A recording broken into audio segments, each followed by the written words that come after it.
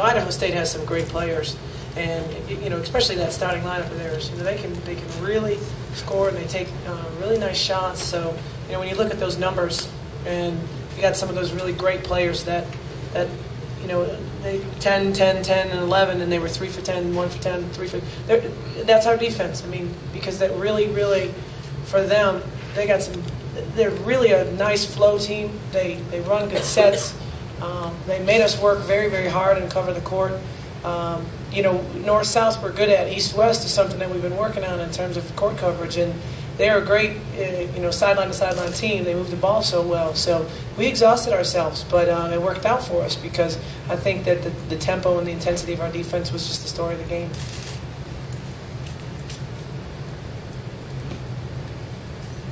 Coach Andre Fernandez, Miami Herald. I guess just talk in light of yesterday, just talk about, like you said, you had absolute confidence in this team, and you come up with your most lopsided win ever in the tournament. I mean, I guess just talk about the team's mental state, everything coming into this game. It seemed like everything was. I told you yesterday that I knew we would play our tails off. I just knew we would. And I don't, nobody held back. We have a saying that you have to support the pressure. I mean, if I'm going to go out on a limb and exhaust myself on ball pressure, then the other four behind me better support that effort. And we supported the pressure today. In whatever defense we were in, somebody was working that point guard. I mean, I think we really grinded out their point guards, and I think they really, they started the game, they had their head up. By the end of the game, they were reverse dribbling, and by the very end of the game, I think we had worn them down. But that was, probably 7 different people that had that job for us, and we just kept rotating. But it was also the support behind it. Because, you'll be a little riskier if you know your team's got your back behind you. And that's just what tonight ended up being.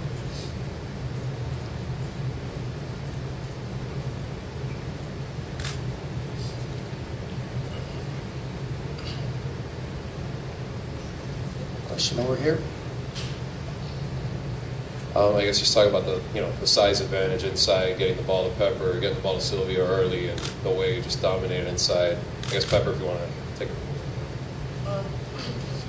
Well, I knew coming into this game that I would have advantage. Obviously, I'm 6'6", and their tallest player is about 6'1", 6'2". So before the game, with the post, we discussed how it's important for us to, use our size and our strength as an advantage. So we talked about it, and our main thing was just executing, and we came out on top.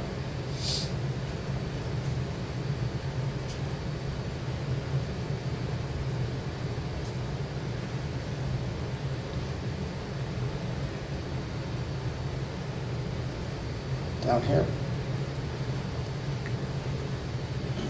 Shenise, can you talk about the team's play in the first half and how you guys were able to jump out and sort of take control of the game, and your work especially in that half?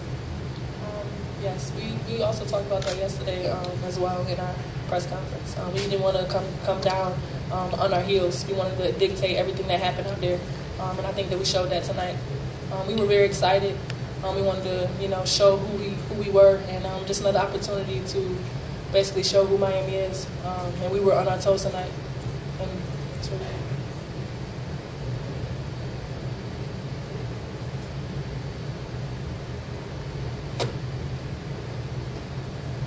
Shenise, NBC Pocatello, question for you about Idaho State and what you saw from them out there. They moved the ball very well. They had a lot of screens and a lot of action going on. We had to stay alert the entire game. They cut in front of our face a lot of times. Coach kept yelling at us saying, "Don't let him cut him in front of your face." But we couldn't help it. But we had people behind us supporting it. And I thought Idaho State just did a great job of just moving the ball, as I said previously.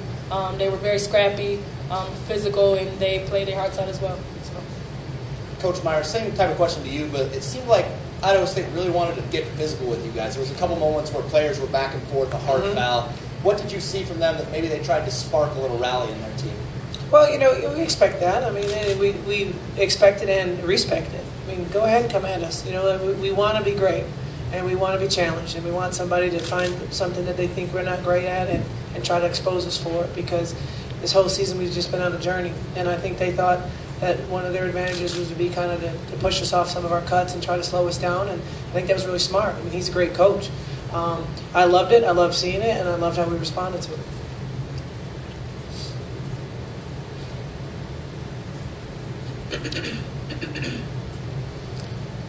Any more questions for the student athletes? Thank you. Okay, thank you, student athletes. The locker room will remain open for the next 10 or 15 minutes.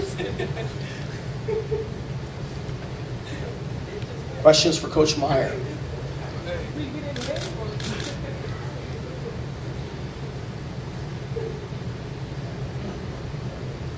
Coach Grigley at the Spokesman Review.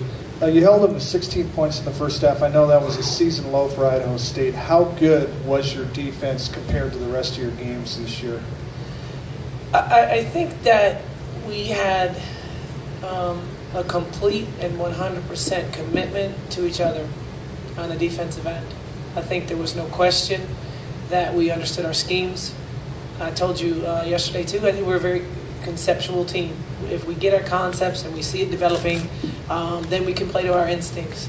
And I thought the staff did a nice job of prepping that, and we saw some opportunities that we could get, and then you could see them unfolding, and that made us even faster than we are. It made us quicker than we are, because we had done a great job mentally of preparing and sort of visualizing what we thought our opportunities would be. That's why it was so fun for me to see some of those freshmen, some of our freshmen making some high-level reads and steals like Saray McGuire, Michelle Woods, that just broke on the ball.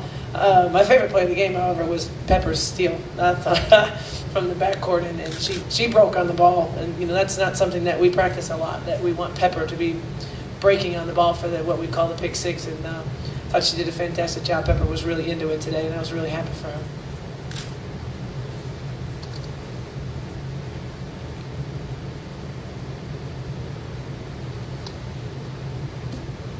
Dave Trimmer from the Orlando Sentinel. Could you talk a little bit about obviously a different lineup and how that affected your pattern, rotations and things like that, and how they responded to it? Right. I think we probably had less possessions as we sort of kicked to more of our offensive sets a little bit, and not as much of our early offense showed up, and then not as much of our late offense showed up. So the first 10 seconds of the shot clock and the last 10, we're just a different team now. And so, we talked about that in our preparation, and we talked about it just now in the locker room, how we can't just sort of jog through our basic sets and then think that there's a 10-9-8-7-6, thing waiting for us. It's not. And so we just have to grow up a little bit more. But I actually think, and I haven't seen my stats, but we talk about 1 point per possession. We try to be a 1 point per possession team. I actually thought, except for our turnovers, which I think is a function of just being a little disjointed and having some lineups that are different. But offensively, in terms of execution, we probably were right about at a point per possession. It was just less possessions, for us. Coach Andre again.